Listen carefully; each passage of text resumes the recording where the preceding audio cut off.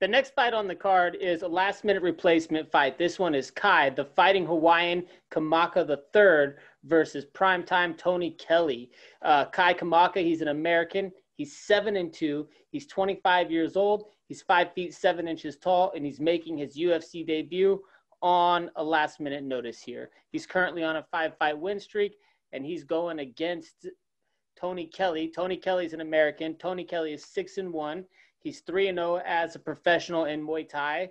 He's 33 years old. He's 5 feet 10 inches tall, and he's also making his UFC debut. He's currently on a 1-fight win streak. What do you think about these guys? All right. Well, right away, Tony Kelley's a name that some people might recognize.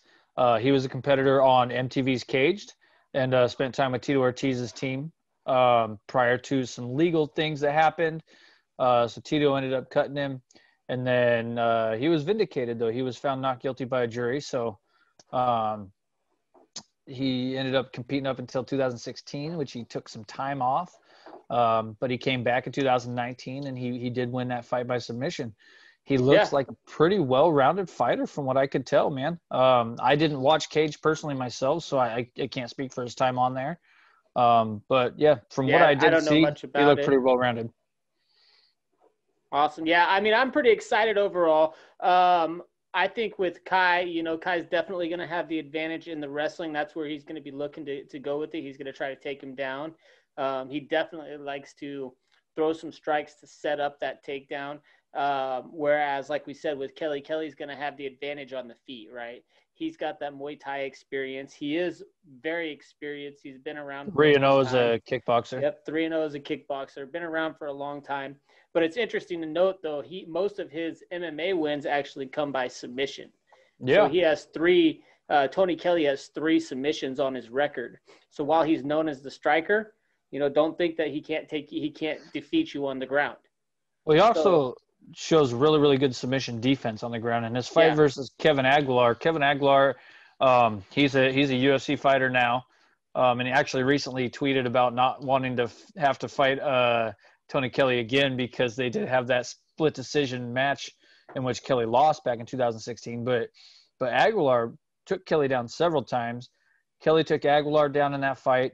Aguilar threw up several submissions. I think he had a triangle choke. He threw Kelley in an arm bar, but Kelley was able to defend every single one of those extremely well. So, like I said, he looks like a really well-rounded fighter from his striking to his submission defense, his wrestling game. I don't know that his wrestling game is going to be as high level as Kamaka's, though. Kamaka is a high school wrestling coach, I believe. Yeah, he's a wrestling coach, yeah. And so I would assume that he has a pretty good knowledge of wrestling. His legs, Kamaka's legs, are tree trunks, and he throws those kicks with power. So for me, it's probably a pick'em fight at this point because, it's just crazy. Both guys look extremely good. Yeah, I mean, I think both guys are extremely good, but what we have to remember is with Kamaka, he's just now coming off of a fight. He fought on the 31st for, I think it was LFA or was it PFL? It was LFA. He fought for LFA on the 31st, and he actually moved from Hawaii to Vegas so that way he could try to take advantage of any last-minute replacement fights or anything like that pop up. Well, it's working out in his favor. He just got a W not too long ago. He's got a fight coming up now in the UFC as a last-minute fight. So I think he's in shape. I think he's ready to go. That might play into his advantage. Like you said with Tony Kelley, he's had a lot of inactivity. He took the 3 years off, and he's only had one fight really since he's been back. We don't really know what all we're looking at with him. With Kamaka coming off of that 5-fight win streak right there, I feel pretty confident in his abilities right now. And personally, I have Kamaka winning by decision. He will also have his cousin in his corner. His cousin's the PFL champ. His name is Ray Cooper III. He'll be in the corner with him.